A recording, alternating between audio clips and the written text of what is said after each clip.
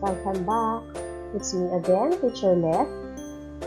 And today, I'm going to discuss to you about performing a series of more than 2 operations on a whole number applying the PMDAS or the GMDAS.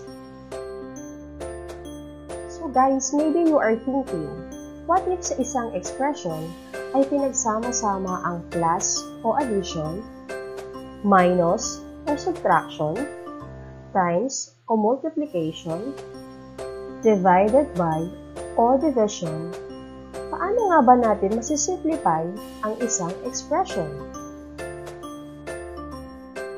Imagine that without a standard order of operation, it will be difficult to know if you're getting the right answer to a mathematics test, lalo na kung ang binigay ni teacher sa isang expression na may iba't ibang operations. Or let us put that in a real-life situation. Nagpunta ka sa isang mall at napakarami ng iyong pinamili na may iba't ibang presyo. Paano mo malalaman kung magkano ang pinamili mo at magkano isusuko sa'yo? Let us find out how to perform order of operations. So let us know the acronyms PMDAS. P or G stands for parentheses or grouping symbols. It can be parentheses, brackets, or braces. We have M stands for multiplication, D stands for division, A stands for addition, and S stands for subtraction. Okay, so P as the first letter in order of the series of operation, we do first all the calculation in the parentheses and grouping symbols. Meaning, gagawin muna natin lahat ng mga operations inside the parentheses or grouping symbols before we go to multiplication and division. So even though that the multiplication comes first before division, it doesn't mean na lagi natin uunahin gawin ang multiplication kaysa kay division because we will work from left to right. Then, after that, we will do the addition and subtraction. So, like multiplication and division, hindi common na una uli si addition kaysa kay subtraction, ay uunahin natin gawin ang addition because we will also work from left to right. Okay, let us try. Example number 1. 35 minus 9 plus 8 times 3 divided by 4. So, dahil wala namang parentheses, we will do multiplication and division. Sa ating expression, meron tayong 8 times 3. So, yun muna ang ating gagawin. So, you will just copy 35 minus 9 plus 8 times 3 equals 24 divided by 4. So, nawala na yung multiplication, ang sunod naman ay division. So, that will be 24 divided by 4. So, copyhin ulit, 35 minus 9 plus 24 divided by 4 equals 6. Okay, so wala nang multiplication at division. So, now we will do addition and subtraction. So nakikita ninyo na uuna ang subtraction. So, kailangan yun muna ang ating gagawing operation. 35 minus 9 equals 26 plus 6. And so, 26 plus 6 equals 32. Okay, so let us answer example number 2. 44, open parenthesis 9, divided by 3, close parenthesis, minus 81 plus 45. So, kung mapapansin niyo sa ating expression, meron tayong parenthesis. So, yun ang una natin gagawin. So, kopyahin lang natin yung 44. And then, yung sagot natin sa 9 divided by 3, that is 3. Minus 81 plus 45. 44, open parenthesis 3, close parenthesis, minus 81 plus 45 is just the same as 44 times 3 minus 81 plus 45. Next is multiplication or division. Since wala naman division, so multiplication yung susunod nating gagawin. 44 times 3 equals 132. And then, kopyahin lang uli natin. Minus 81 plus 45. So, sa expression na 132 minus 81 plus 45, meron tayong dalawang operation, which is subtraction and addition. This time, we will do what comes first from left to right. Since nauna yung subtraction yung una nating gagawin. 132 minus 81 is 51. And then, plus 45. So, to get the final answer, 51 plus 45 equals 96. Now, let us do example number 3. Open parenthesis, 8 times 5 plus 15, close parenthesis, divided by 5 minus 6. So, we will do first the operation within the parenthesis. So, nakikita ninyo, inside the parenthesis, we have multiplication and addition. So, we will do first yung multiplication. 8 times 5 equals 40.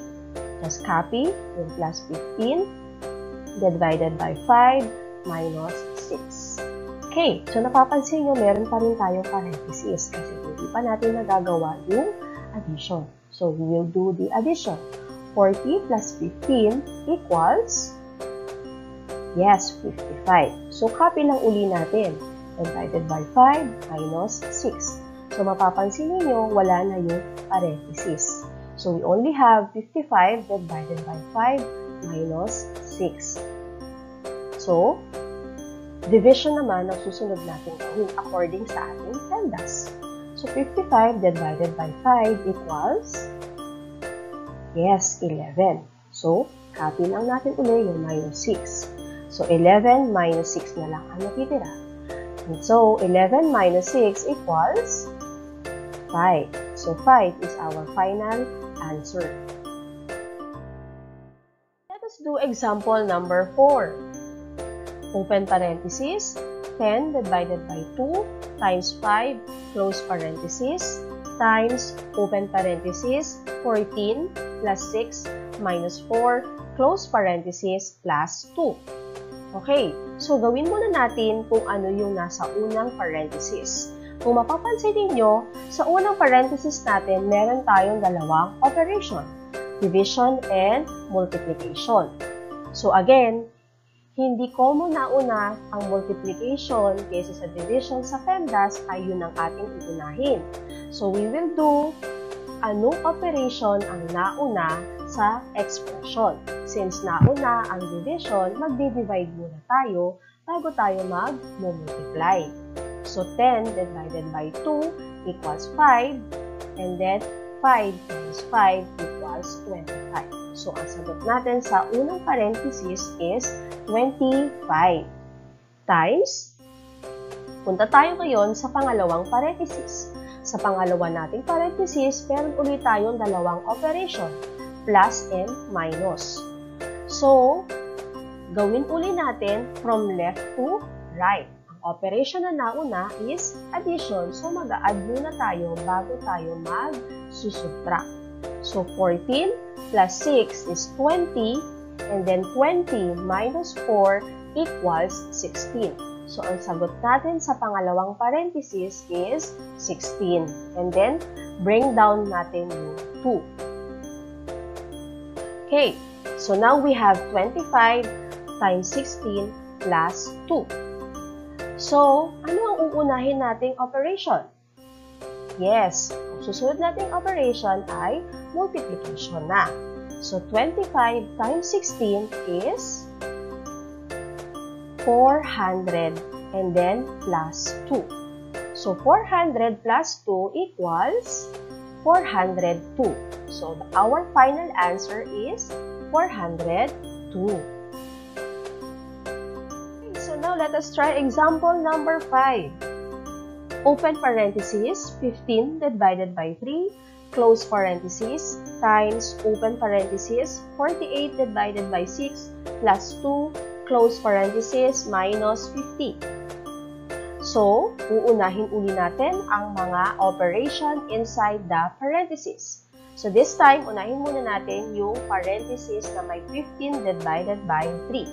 So, 15 divided by 3 equals 5. Yes, mali yung sagot natin sa unang parenthesis. Times, sa pangalawa nating parenthesis, we have two operations. That is division and addition. So, ano kaya ang una nating gagawin? Yes, we will do first 48 divided by 6 bago natin i-add sa 2. So, 48 divided by 6 is 8, and then 8 plus 2 equals 10. And then, bring down na lang natin yung 50. So, we only have now 5 times 10 minus 50. So, anong sunod nating operation? Yes, magmumultiply muna tayo.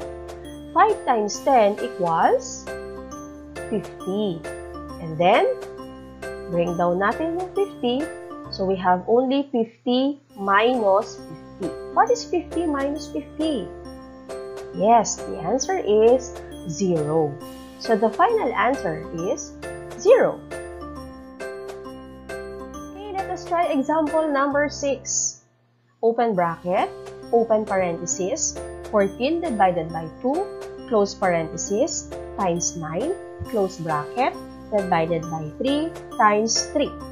So, kung mapapansin niyo, dalawa yung grouping symbols natin dito. We have the parenthesis and the brackets. So, unahin muna natin yung operation inside the parenthesis. Yes. So, 14 divided by 2 equals 7. And then, kopyahin lang uli natin yung brackets. Tapos yung sagot natin sa 14 divided by 2, which is 7, and then times 9, close bracket, divided by 3, times 3. Next ay, kailangan mawala yung brackets. So, multiply naman natin. 7 times 9 equals, yes, 63. And then, kopyahin uli natin, divided by 3, times 3. So, 63 divided by 3 times 3, ano kaya ang susunod nating operation? Yes, mag-divide muna tayo. 63 divided by 3 equals 21 times 3. So, to get the final answer, we will multiply 21 times 3, and that is 63. Class, remember, in performing the order of operations, do first all the calculations within the parentheses or grouping symbols. Second, do multiplication and division from left to right. And lastly, do the addition and subtraction from left to right.